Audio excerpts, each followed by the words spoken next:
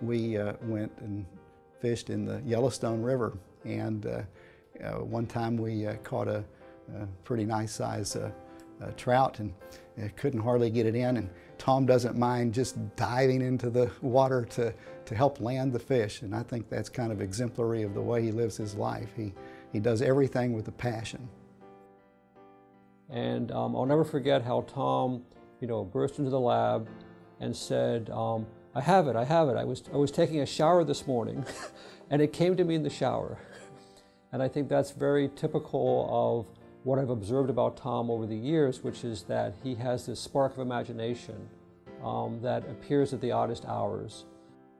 Dr. Milner has had a personal, profound effect on me. I've been inspired that not only after great things he's done and the commercialization success he's had, he's still committed to teaching in his students, and he's also committed to getting back in the lab and continuing to innovate, and I think we can all benefit from that.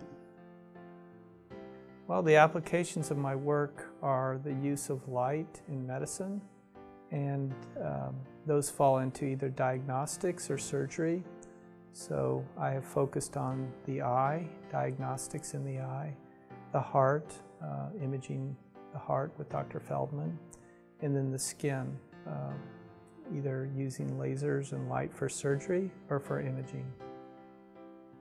And so we took some of the technology actually that Tom had been developing and specifically applied it to the early diagnosis of glaucoma, and built some new instrumentation that actually measured the polarization in the retinal nerve fiber layer in the eye. Just in the area of the optical coherence tomography, Tom has produced about 20 patents in a period of just 5 years. And I'm talking about issued patents in the United States. I'm not talking just about applications or disclosures. This shows a tremendous productivity, at the same time a tremendous understanding of the field. This is something that he was very successful at it. Not that many people can do this as well as he did. So he's a wonderful resource and a great mentor, and he takes the time to meet with people and explain what he's done, and I think that's very valuable. I think that Tom is unique in being a very unique role model in that he's very open to other people's ideas. He's very sharing of his ideas. He doesn't have preconceived notions. You can challenge him at lab meetings and he doesn't take offense to that. He actually, he likes that because then it helps create new ideas for the group. So I think that part of Tom's success is not just his great abilities as an engineer, but also his nature as a person. I think that's also part of what's made him so successful.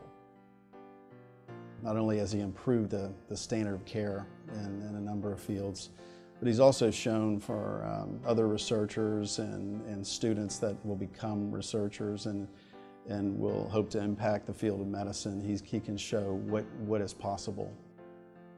If you don't have good science, then the rest of the activity is a moot point. He's a fantastic scientist, first and foremost. Secondly, and we have many fantastic scientists, what makes Dr. Milner, I think, relatively unique is he has an understanding of how that technology and the science can be commercialized. He has a good understanding of what the private industry is going to need to do to commercialize the basic research that he's done in the lab. It's probably being relevant to things going on in our world, having my work be applied to real problems that are being encountered in the world we live. Just the satisfaction to see some of the ideas and fruits of my work to be applied to real problems that are affecting people's lives. The best satisfaction of a biomedical engineer is when he sees the patients feel better.